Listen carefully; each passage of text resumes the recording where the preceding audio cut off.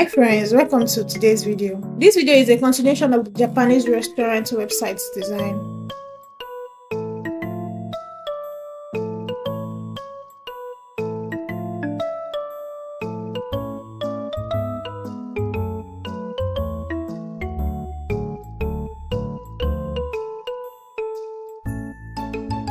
If you haven't watched the first part, please do.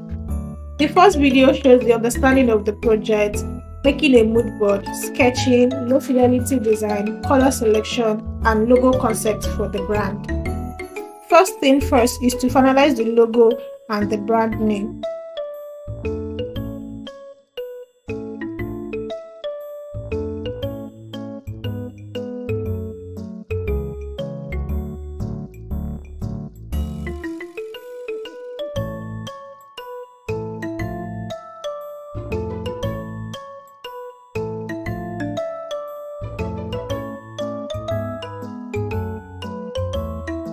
The brand name is umami, which means a pleasant savory taste, which is one of the 5 senses of taste that everyone is probably familiar with. This is one of the popular Japanese cuisine tastes. This name is selected to remind the customers of the taste of home that they already miss.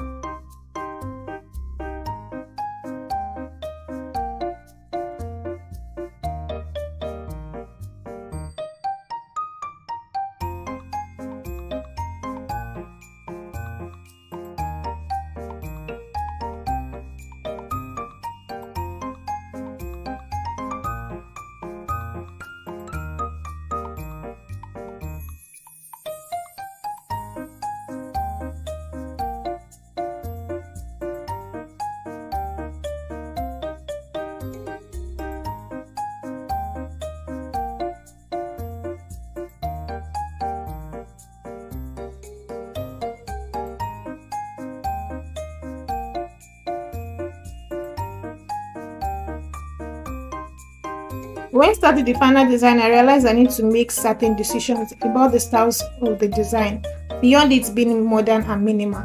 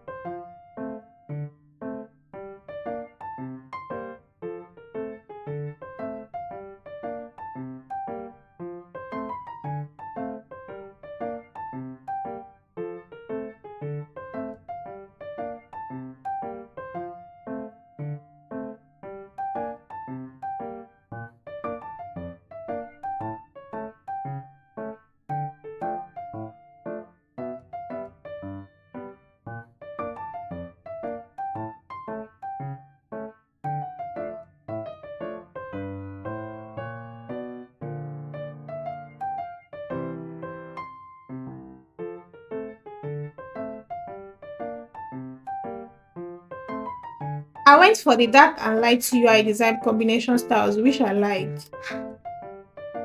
I used the dark design style to highlight important sections in the design.